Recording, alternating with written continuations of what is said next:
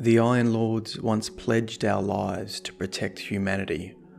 We sought a great treasure from our long-forgotten past. We thought it would save us. Instead, it turned against us. One by one we fell, until at last we sealed it away. But what we buried long ago has been unearthed by an army of scavengers. The Iron's Bane has returned. I will finish this. I will honour the memory of the Iron Lords, but I cannot do it alone. For the city's enemies to fall, you must rise.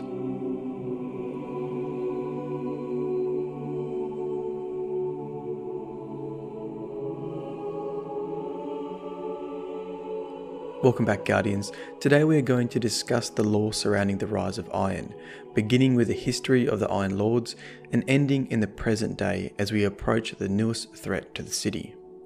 I will cover the victories at Six Fronts and Twilight Gap, the Iron Lord patrols led from Felwinter Peak, the creation of the Iron Banner, the last remaining Iron Lord, Lord Saladin, the Iron Wolves, the new threat, SIVA, and finish with some speculation about Jaggy's host, which may have some greater significance to the Rise of Iron storyline. I'll use information from the Grimoire cards, item descriptions, and more recently the Rise of Iron reveal stream. New Destiny artwork will be returning next week, however you are still able to vote for your favourite artwork on my last video, the link is in the description, and you can also show your support and download the images on my Patreon page. Lastly, a shout out to DBM Gamer, who is working on a similar lore video to this one. His channel link is in the description below. This is Myelin Games, and I hope you enjoy this latest Destiny lore video.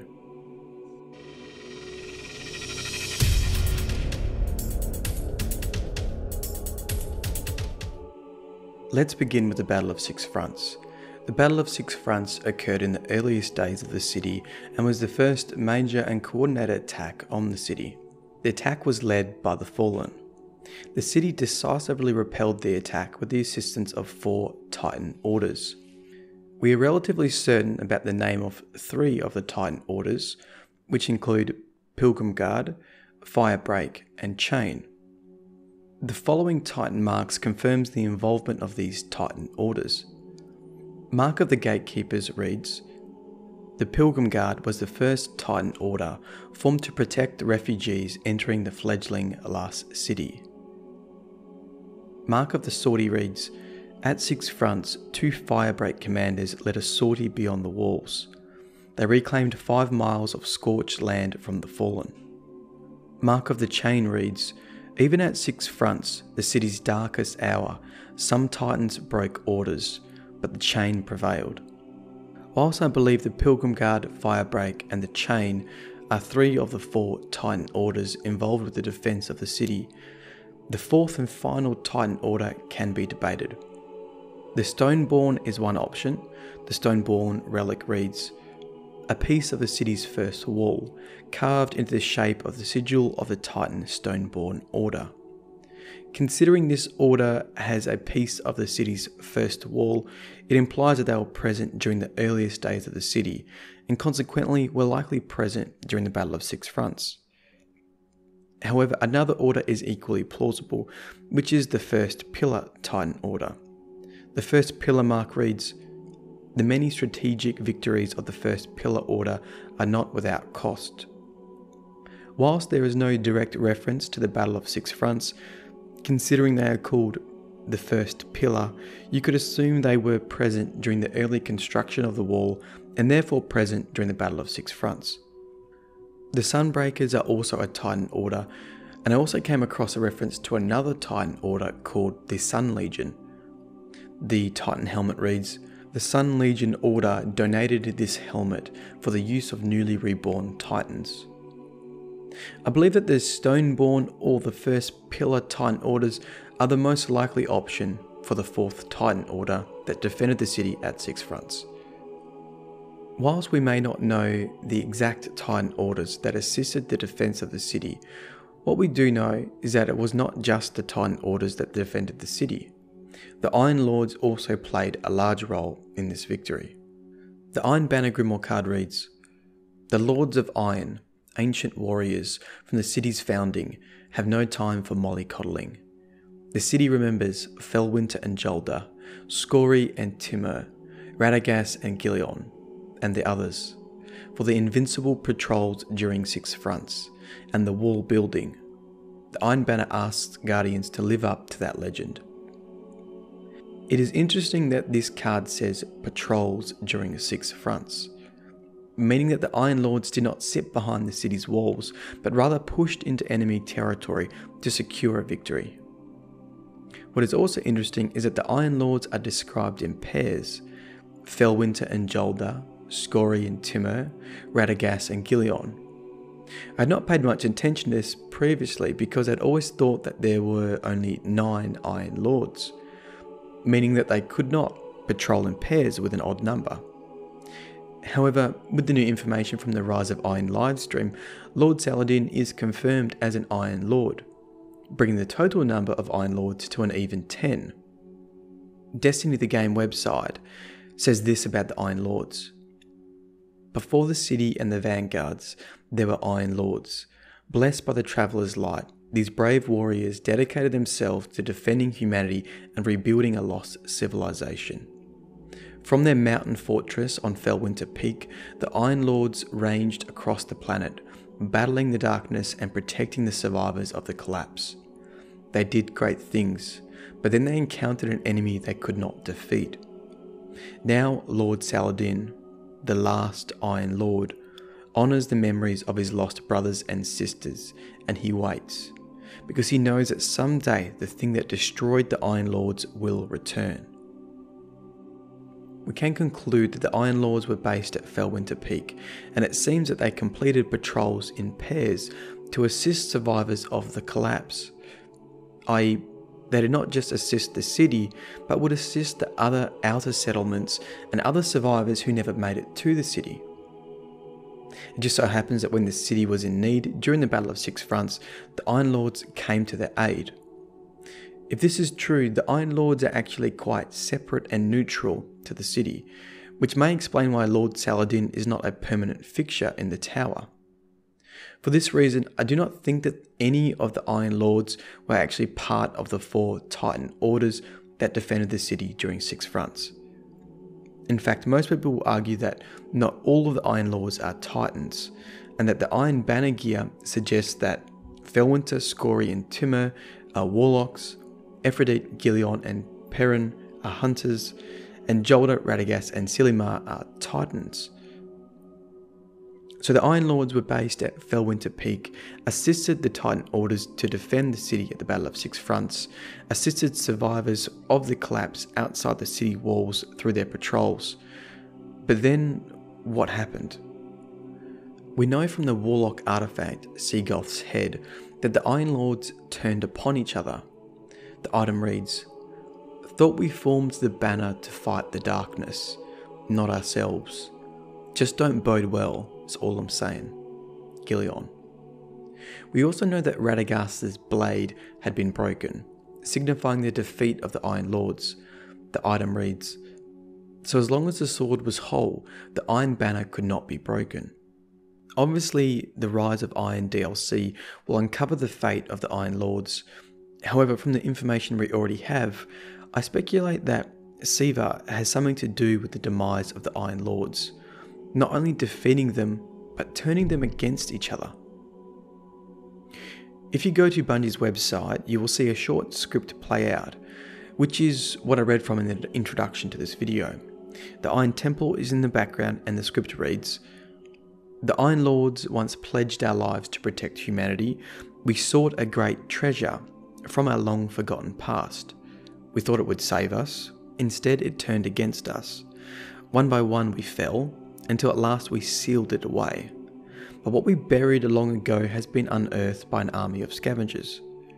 We know that the word scavengers refers to the Fallen, and we know that the Fallen have uncovered a technology called SIVA. Hence it seems logical to conclude that the Iron Lords were also trying to access this technology, hoping to use it to defeat the darkness. However, it turned against them, with all of the Iron Lords falling except Lord Saladin, who managed to seal it. I believe that when the Iron Lords accessed SIVA, Somehow SIVA, or whoever controls SIVA, influenced the Iron Lords and turned them against each other. This may be reinforced by the description of SIVA on Bungie's website, which says, SIVA, a golden age breakthrough in self-assembling, self-replicating nanotechnology. It also says, this area near the Cosmodrome has been quarantined for centuries. Now the Devil Splicers have broken through the walls, dug deep into the earth and found technology of almost limitless power. The Splicers are using this forbidden technology, SIVA, to transform the region to fit their twisted desires. Destiny the Game website reveals that the fallen Splicers are not new things, saying every fallen house has splicers, body hackers and bioengineers. Remember that dregs can grow their arms back? I wonder whether every fallen house has splicers that they use to regrow these limbs. However, in this case, the House of Devils have now discovered the ultimate technology, SIVA, and they are using this technology to become machine gods. Whilst it appears that SIVA technology is giving increased power to the Devil Splicers to combine flesh and machine, I get the impression that the Fallen are not in full control of their newfound bodies and power. Bungie's website says, Fallen mutants now scavenge the tombs of the Golden Age, and the plague they have unearthed in the waste is more dangerous than even they understand. It also says, hidden in the Cosmodrome lies the true source of the SIVA outbreak. SIVA is spoken about as if it is an infection, spreading like a plague, and that the Fallen do not fully understand this technology, which is one of the reasons why I don't think the Fallen are in full control. Secondly, SIVA is described as a self-assembling, self-replicating nanotechnology, which makes me think of sentient nanobots, or possibly that someone is controlling SIVA. And as the website says, the raid will reveal the true source of the SIVA outbreak. Whilst we do not know what the true source of the SIVA outbreak is, what we can be certain of is SIVA is connected in some way to the war mines. The trailer appeared to show a war mine bunker, and so this has multiple possibilities. SIVA may be in control of a war mine may be controlling SIVA, or the Iron Lords used the war mine to seal and safeguard the technology. Furthermore, the connection between SIVA and the war mines is emphasized with its capitalization. A word completely capitalized is something that does not commonly occur in the Grimoire cards, with the exception of the Rasputin cards. Rasputin's protocols are capitalized, such as Voluspa and Yuga. These protocols also have metaphoric meanings. Voluspa relates to a Nordic poem, and Yuga relates to a Hindu term. Interestingly, if you Google SIVA, the top search will be a Hindu term, where SIVA is one of the three major deities of Hinduism. Brahma, the creator, Vishnu, the preserver, and Shiva, the destroyer or transformer. A coincidence that SIVA is transforming the fallen and is also a deity of transformation and destruction in Hinduism? The similarities between SIVA and other Warmind protocols, I believe, further proves that SIVA is connected to the Warminds in some way. Of the Iron Lords, all of them were killed except Lord Saladin, who I assume managed to seal SIVA away. However, Lord Saladin knows that it will return, as reinforced on Destiny the Game website, which reads, "Now Lord Saladin, the last Iron Lord, honours the memories of his lost brothers and sisters, and he waits, because he knows that someday the thing that destroyed the Iron Lords will return." This is what I believe to be the real reason to why Lord Saladin created the Iron Banner, to prepare Guardians for the return of SIVA, this new threat, this plague. We've always assumed that the Iron Banner was to prepare Guardians to face the darkness. However, some Grimoire cards allude to a different war, without mentioning the darkness. The Iron Banner card reads, "Lord Saladin, once Shax's mentor, runs the Iron Banner tournament to strip Crucible weaklings of their illusions and prepare them for a battle, with no concept of fair play. The Iron Banner tests a Guardian. and the Guardians' gear in a definitive, relentless mock war.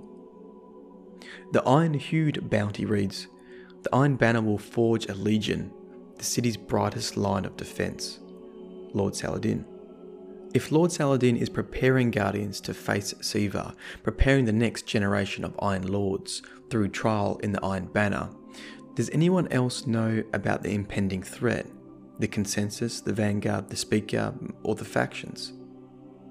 Whilst we cannot be sure if the fate of the Iron Lords and the knowledge of this technology is common knowledge within the tower, we do know that after the Battle of Six Fronts, Lord Saladin was a mentor to both Zavala and Shaxx. Saladin was also in charge of the city's defences during the Battle of Twilight Gap, and during this time he's described as a hero. Shaxx was also a hero during this battle because he led a counter-attack that pushed the Fallen away from the city walls. I've always speculated that the relationship between Shaxx and Saladin was strained from the Battle of Twilight Gap because maybe the counter-attack led by Shaxx had not been approved by Saladin, the leader of the city defences, and Shaxx disobeyed direct orders, leading his combat frames beyond the wall. Despite Saladin and Shaxx being praised for their heroism, many Guardians were killed at the Battle of Twilight Gap, and Feasel Crux, a gunsmith, used the armour of the fallen Guardians to forge Gjallarhorn. Considering Gjallarhorn is returning in the Rise of Iron, I assume we will be given more information about the Battle of Twilight Gap, and maybe even some more information to why Shaxx and Saladin's relationship is now strained. I also find it very interesting that Lord Shaxx has been given the title of a Lord, despite not being an Iron Lord. As I previously mentioned, it is said that Lord Saladin is the last Iron Lord. So potentially this is maybe why their relationship is strained. Maybe Saladin does not believe Shaxx deserves the title of Lord, and Shaxx has no idea about the sacrifices the Iron Lords made to seal SIVA away. Before finishing, I do need to mention the Iron Wolves. How do the Iron Wolves fit into this whole picture? What was obvious during the livestream was that there was zero mention of the Iron Wolves. Despite the trailer featuring wolves and despite screenshots showing wolves in the Iron Temple. The story of the Iron Wolves is thought to be told by the Wolfswood Hunter Cloak, Wolfswood Warlock Bond, and the Wolfswood Titan Mark. They read, "In our darkest hour, 9 Iron Wolves emerged from the ruins. Under a red dawn, the Iron Wolves gathered beneath the Iron Wood, and beneath its branches the Iron Wolves forged an unbreakable oath." Because it reads that the Iron Wolves emerged from the ruins and formed an unbreakable oath, I always thought that the Iron Wolves came after the Iron Lords, that the Iron Wolves learnt from the mistakes of the Iron Lords and forged an unbreakable oath. However, this is never confirmed, and I can only hope that the story of the Iron Wolves will be explained and expanded upon in the Rise of Iron. I believe this will be the case because the screenshots of the Iron Temple on Felwinter Peak, the mausoleum of the Iron Lords, showed the Iron Wolves gathering below what I assume is the Ironwood tree. So I assume this was the location where the Iron Wolves gathered to form the unbreakable oath. Lastly, I wanted to leave you with some speculation I came across that I could not quite make sense of. However, it had a number of potential links to this new storyline. I'm speaking about Jaggy's host. Mark of the Lost Seven says, "One by one, the ghosts of Jaggy's host returned to the city. If they knew of their guardian's fates, they would not reveal it." Where did Jaggy's hosts travel? Where did they go? Mark of Jaggy's host reads, "Jaggy's host was last seen marching south of the Cosmodrome, towards the shores of the Caspian Sea." South of the Cosmodrome, south of Russia, towards the Caspian Sea. Well, we now know this area. This area is thought to be the Plague Lands. Jaggy's host did not return from the Plague Lands, but the ghosts returned to the city. The Ghost Fragment Titan card reads, "The time ghosts from Jaggy's host came back without them. Remember? They got in that fight at some point east of the Caspian. 7 ghosts damn near silent, buzzing with some sort of corruption, drifting back to the tower, one by one, scared the speaker well enough. Maybe the Iron Lords were not the only ones to be defeated by the plague by SIVA. Were the ghosts that returned to the city from Jaggy's host already infected?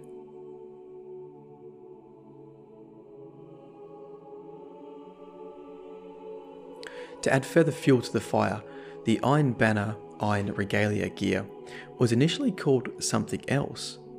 It was called Plate of the Seven, Gloves of the Seven, Helm of the Seven, and Greaves of the Seven. I believe this gear references the Lost Seven, Jaggy's host that ventured into the Plaguelands and suffered the same fate as the Iron Lords. And just like the sacrifice of the Iron Lords, Jaggy's host was honoured through naming the Iron Banner gear. And then for some reason, Bungie removed that naming and it was replaced with Iron Regalia.